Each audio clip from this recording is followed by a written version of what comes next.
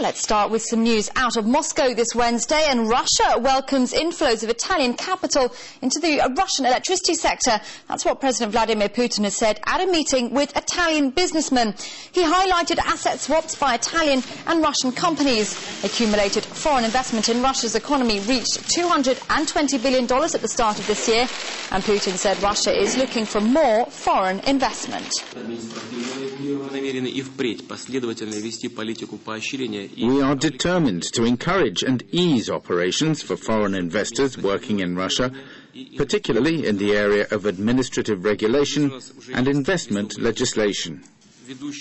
Now, the President's comments come on the same day that Russia's lower house of parliament backed new legislation to limit foreign investment in the country's strategic economic sectors. The law says any private foreign company looking to buy a blocking stake in one of 42 so-called strategic sectors will need to obtain authorization from a special commission. Among these strategic sectors are oil and gas, aerospace and mass media. The bill will now be passed on to the Federation Council and the President for signing into law.